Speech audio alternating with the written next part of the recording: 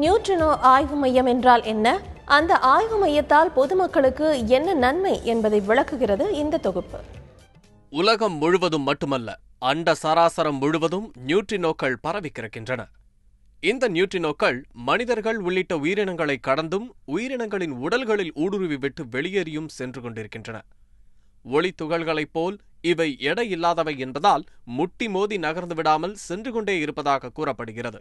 இயற்கையாக வர்ற நியூட்ரினோக்களில் 3 வகையான நியூட்ரினோக்கள் இருக்குன்றதை கண்டுபிடிச்சிருக்கிறாங்க. முதல்ல எலக்ட்ரான் நியூட்ரினோ, ரெண்டாவது மியூவான் நியூட்ரினோ, மூன்றாவது டவுன் நியூட்ரினோ அப்படின்னு 3 வகையான நியூட்ரினோக்கள் கண்டறியப்பட்டிருக்கு இது வரைக்கும்.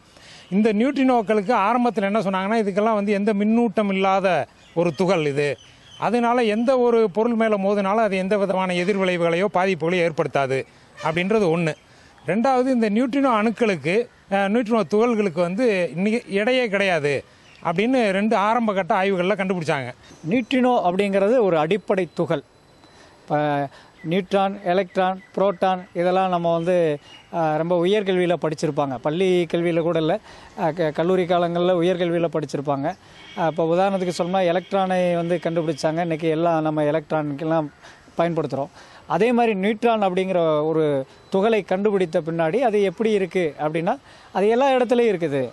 இப்போ நம்ம பேசிக்கிட்டு இருக்கிறத கூட நம்மளை கடந்து கோடிக்கணக்கான நியூட்ரினோக்கள் போய்கிட்டு இருக்குது. உதாரணமாக சொல்லணும்னா நியூட்ரினோ சமுத்திரம்னு சொல்லலாம். இப்போ கடலில் வாழக்கூடிய மீன்களுக்கு நீந்தும் போது தண்ணீர் தெரியாது அப்படின்னு சொல்லுவாங்க. அது மாதிரி நாம் நியூட்ரினோ கடலில் மிதந்துக்கிட்டு இருக்கிற உயிரினங்கள் அப்படின்னு கூட நம்மளை சொல்லலாம்.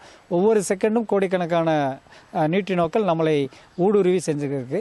அதே மாதிரி நியூட்ரினோ அப்படிங்கிற அந்த துகளுக்கு பார்த்திங்கன்னா இடை கிடையாது, நிறை கிடையாது. அப்படி இருக்கும்போது அதை என்ன செய்யும் அப்படின்னா, எதில் மோதினாலும் அதை கடந்து போகும். எதையுமே அதை போய் முட்டி மோதி நிற்காது. அது ஒரு இடத்துலேருந்து இன்னொரு இடத்துக்கு போய்கிட்டே இருக்கும் அப்படிங்கிற ஒரு அடிப்படை துகள் அது.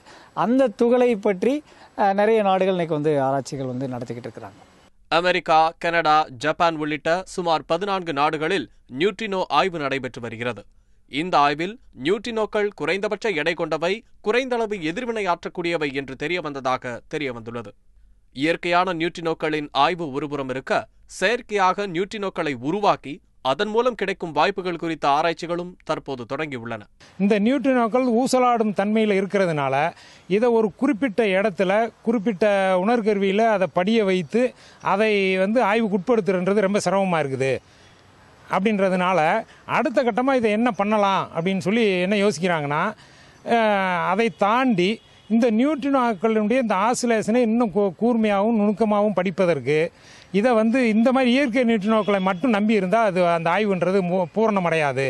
அதனால் ஆர்டிஃபிஷியலாக, அதாவது செயற்கையாக நியூட்ரினோக்களை உருவாக்கி அதை ரெண்டாவது அதை ஒரு பீம் கற்றையாக மாற்றி அதை நம்ம டார்கெட் பண்ணுற ஒரு உணர்கருவியில் அதை செலுத்தி பரிசோதிக்கலாம். அப்படி பண்ணினோம்னா இதை எந்த அளவுக்கு இதனுடைய டிஸ்டன்ஸ், அதாவது சோர்ஸ்ன்னு சொல்கிறாங்க, நியூட்ரினோ பீம் உருவாகிற இடத்த கருவியை சோர்ஸ் அப்படின்னு சொல்கிறாங்க. இந்த சோர்ஸிலிருந்து டிடெக்டர் எவ்வளோ தூரத்தில் இருக்குதோ அதை அந்த தூரத்தை அதிகப்படுத்திக்கிட்டே போவதன் மூலமாக இன்னும் கூடுதலான வாய்ப்புகள் இருக்கும் இதை ஆய்வு பண்ணுறதுக்கு அப்படின்றதான் விஞ்ஞானிகளுடைய முடிவு. இது தாங்க சர்வதேச அளவில் இருக்கிற நவீன நியூட்ரினோக்களுடைய நவீன ஆய்வின் முடிவு இது.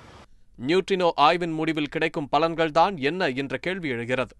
பொதுமக்களுக்கு இதனால் அறிவியல் பூர்வமான பயன்கள் கிடைக்கும் என்று கூறப்படுகிறது. இந்த நியூட்ரினோ ஆய்வின் மூலமாக நமக்கு ஒரு பெரிய மாற்றங்களை நாம் அறிவியலில் சந்திக்க இருக்கிறோம் அப்படின்றத பார்க்கணும். ரெண்டாவது, பர்டிகுலராக இந்தியாவினுடைய இந்த நியூட்ரினோ ஆய்வு திட்டம் என்பது உலகளாவிய அளவில் உற்று கவனிக்கப்படுகிறது அப்படின்னு சொல்லி பார்க்கலாம்.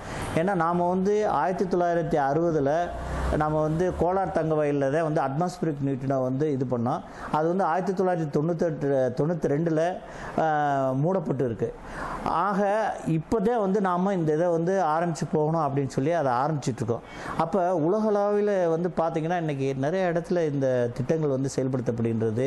அமெரிக்கா, ரஷ்யா, இத்தாலி, அதே மாதிரி தென்கொரியா, சைனா, எல்லா இடத்துலையும் இந்த திட்டம் போயிட்டுருக்கு. இதன் மூலமாக நமக்கு என்ன பலன், இந்த நியூட்ரினோ ஆய்வின் மூலமாக என்ன பலன் இருக்கும் அப்படின்னு சொல்லி பார்த்தீங்கன்னா, நாம் இன்றைக்கி இப்போ ஒரு இடத்துல இருக்க ரொம்ப உள்ளே போயிட்டோம்னா இன்றைக்கி செல்ஃபோன் டவர்லேருந்து கிடைக்கல அப்படின்னு சொல்லி கேள்வோம்.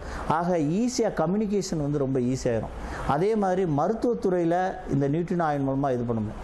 ரெண்டாவது இப்போ வந்து தேவையில்லாத தீவிரவாதிகள் கையில் வந்து அணு ஆயுதங்கள் போய் சேர்ந்துடாமல் நம்மளால் கண்டுபிடிக்க முடியும். ரெண்டாவது இந்த பிரபஞ்சத்தில் நிகழக்கூடிய மாற்றங்களை வந்து ரொம்ப முக்கியமாக பார்க்க முடியும். ஃபார் எக்ஸாம்பிள் இன்னைக்கு வந்து பூமி மூவ் ஆகுதுன்னா அந்த பிளேட்ஸ்லாம் வந்து மூவ் ஆகும். அப்படி மூவ் ஆகும்போது நிலநடுக்கம் ஏற்படுதா அப்படின்னு சொல்லி நம்ம முன்கூட்டியே வந்து கண்டுபிடிச்சிடலாம். ஸோ அதற்காக இது பண்ண முடியும். இந்த பலன்களை பெறும் பொருட்டுதான் நியூட்ரினோ ஆய்வில் பல்வேறு நாடுகளும் களமிறங்கியுள்ளன. அறிவியல் உலகின் அடுத்த கட்ட நகர்வு இது என்று கருதப்படுகிறது. தந்தி தொலைக்காட்சிக்காக தேனியிலிருந்து ஆர். சிவசபாபதி.